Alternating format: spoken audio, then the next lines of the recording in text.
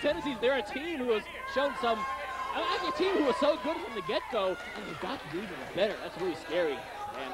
Oh, definitely. They suffered a brief loss of momentum when they lost the Wildside Tag Team Championships to Shane Helms and Shannon Moore. However, they have been on such a roll since that date. Suicidal Tendencies, unstoppable here in NWA Wildside. Absolutely unstoppable, and also the fact that they no longer have Air Paris on their side. Air Paris, you know, affiliated now with World Championship Canceled Wrestling. Adam Jacobs going to be starting this matchup out with Jeremy Lopez. Jacobs. The crowd seems to be Suicidal Tendencying up. Definitely Suicidal Tendencies, two of the most popular young athletes in Cornelia, Georgia, in NWA Wildside nationwide here, and this should be a tremendous opening matchup, high flying all the way. Yeah, no kidding, and Jeremy Lopez, I mean, his size is very deceptive. Yes, he's a good deal shorter than a lot of the athletes you see here at Wildside. But boy, the guy, we're talking about a man who was trained by Boris Malenko. So in other words, that changes everything. Jeremy Lopez, the new Mr. JL, a very crafty guy, and he knows so much, and Suicidal Tendencies is going to find out firsthand. Of course, we've talked before about Jeremy Lopez's experience from the WCW Saturday Night program. He was a regular there before the show got canceled. And now Adam Jacobs and Lopez. Look at Adam Jacobs there taunting Jason Cross.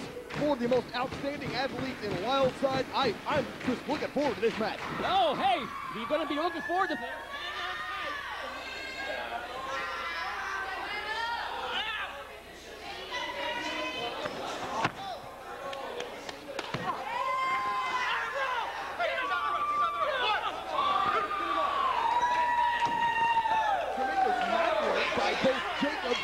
Lopez there in the ring. Lopez now complaining about a pull of the tights. He's not very happy. Yeah, of course he's not very happy. I mean, Suicidal Tendencies, I mean, we're talking about a team as good as Lopez and Jason Cross are. They are a new tag team. Suicidal Tendencies have been teaming together now for quite a number of months and have been amazing everybody, most of all, amazing their opponents. This does not bode well for Cross and Lopez, but as they say, the evening is young. Oh, definitely there was a standing waist lock by Adam Jacobs. Off the ropes comes Lopez. He ducks an elbow. He ducks a clothesline. Leapfrog by Jacobs. Kick to the midsection by Lopez. Comes up and over. Look at Adam Jacobs go. This is high flying all the way. What a back elbow by Adam Jacobs. Really hit the mark. Lopez down for only a 1 count. And Lopez needs to gather his wits. The few he may have left. I think Lopez is taking this match a little too lightly. We're thinking that maybe through deception, through various odd little activities, he's able to pull the wool over the eyes of Suicidal Tendencies. The Suicidal Tendencies are about as deceptive a crew as you're ever likely to find. Tag made into Jason Cross. And Adam Jacobs, he's going to tag in John Phoenix. We know the history between these two men and the history of Jason Cross being a former and albeit brief member of Suicidal Tendencies. This should be very interesting. We've mentioned this before ad nauseum sometimes. Two combatants, two athletes who know each other very well, coming up with a potent move against the other one is going to be very, very difficult. Oh, definitely. Nice chain wrestling. What kind of wrestling is that? That's arrogant, Steven. I call that a welcome mat. Oh, my goodness. Walking across the back of John Phoenix, and Phoenix is not too impressed, and Cross has had to take this little psychological advantage a little too heavily. Well, Jason Cross touts the fact that he's so athletic and he can fly all over the ring and he has all these innovative maneuvers, and that's all well and good. But when your attitude absolutely sucks, then everything you get in the wrestling business is going to come back to bite you right on the butt. What a spinning kick by John Phoenix! And down went Cross, and I'm sure Cross is feeling somewhat cross at the moment. Your little verbal joust for this match here. Oh, brainbuster by John Phoenix. Jason Cross is down, and he went down hard. We could have an upset early here. No, I don't think it's particularly an upset, particularly. An upset this early in the match. Gee, now Adam Jacobs, quick kick to the midsection. Jason Cross. Oh, a drop kick. I think that's textbook perfect.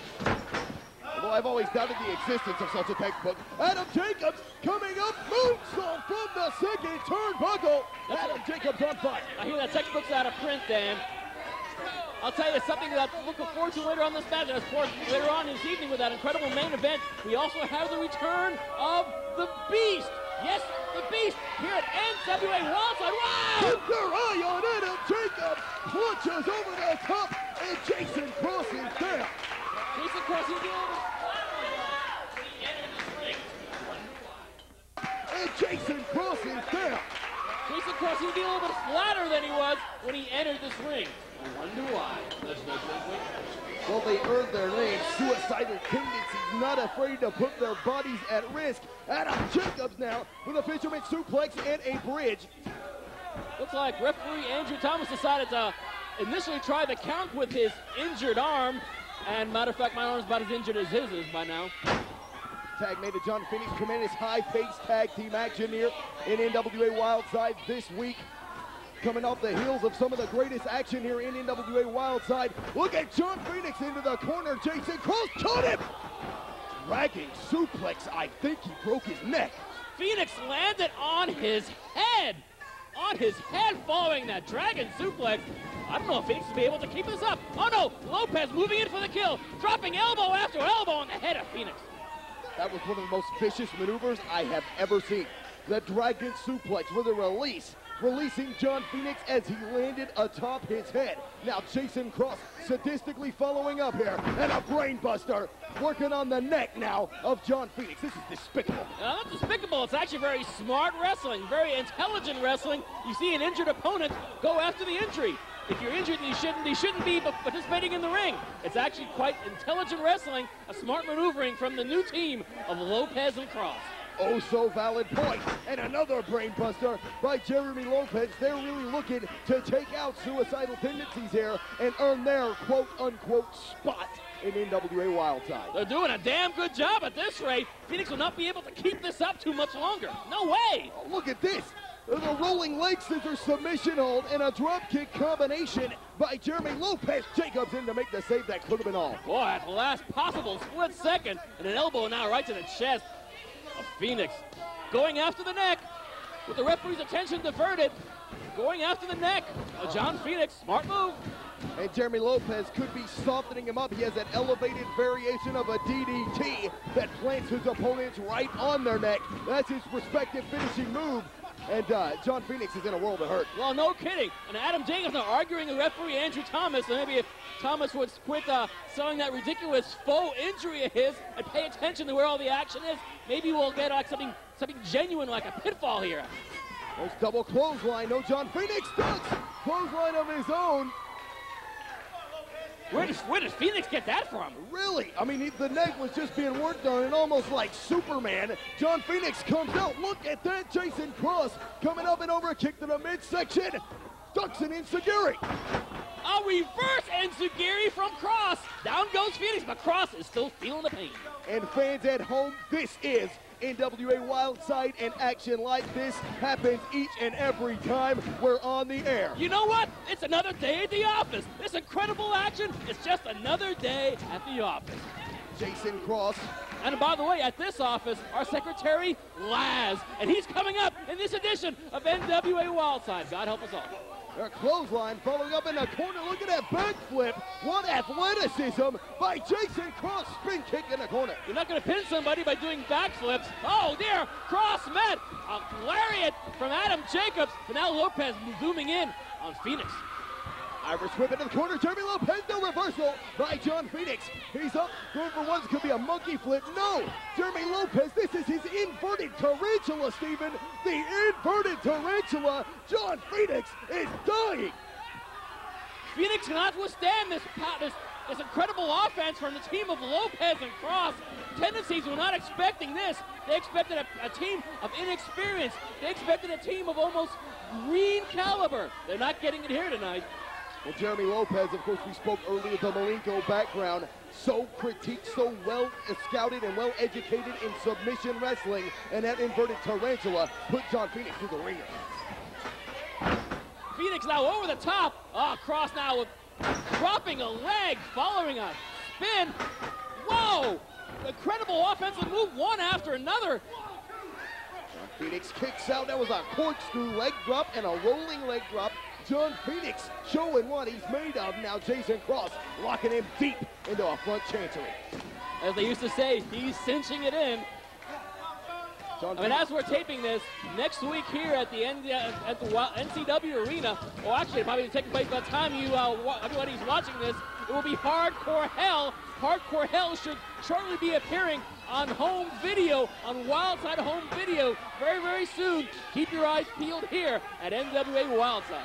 And look at that, Adam Jacobs made the tag, but Andrew Thomas was too busy being a damn parasite, and he didn't see the tag. I don't believe it.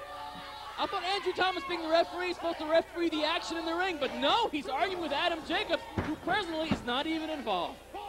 Well, we know the history between the NWA Elite and Suicidal Tendencies. They're going to the fact that we know the history between the NWA Elite and Andrew Thomas, so Thomas may have it out for Suicidal Tendencies from the get-go here. We certainly have. We know he definitely takes things very personal. Whoa, roll up from Phoenix! Still not enough for a pin. Oh, Lopez now with a big fist in the face of Jacobs. And Jacobs, we know how passionate he is about his craft. He's way, way too anxious to get involved here, and unfortunately causing a lot of damage to his partner, John Phoenix, in the attempt. Oh, Jacobs so emotional, and sometimes it backfires, as you pointed out right here. Jacobs desperately wants to get in to help Phoenix. His emotions, his mind is telling him not to, but his heart says go help his fallen partner.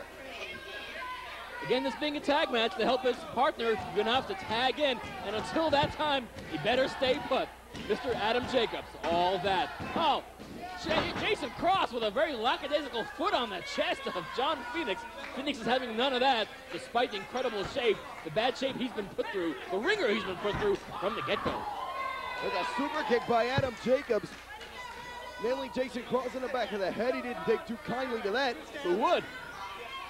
John Phoenix up now, knee to the midsection, snapmare takeover, and Jason Cross cinching it in. We could see an upset here. Guerrero will be, however, we're going to take a quick break. We'll be back with more NWA Wildside coming up right after this.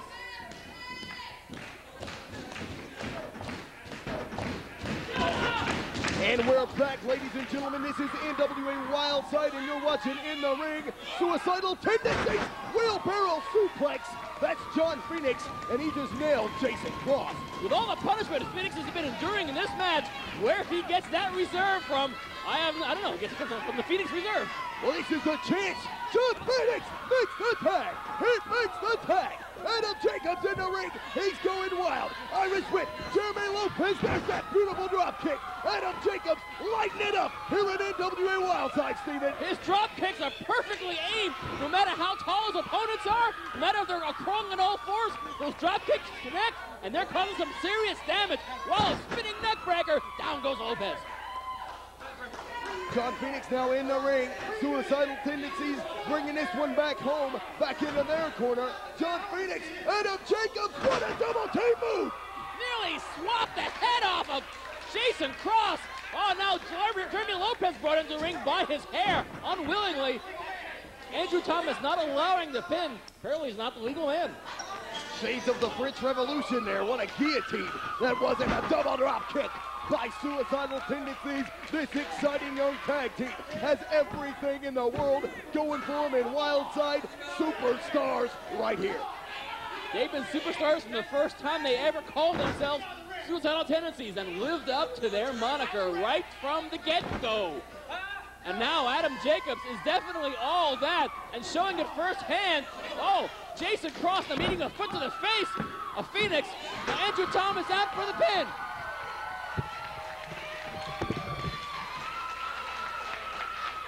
Your winners of the match, Suicidal Tendencies. Suicidal Tendencies.